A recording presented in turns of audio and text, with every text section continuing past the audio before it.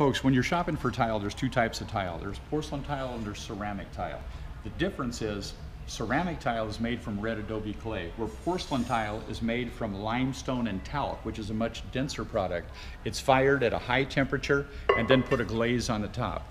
This is a non-absorbent tile. It absorbs less than 1/2% of any kind of moisture.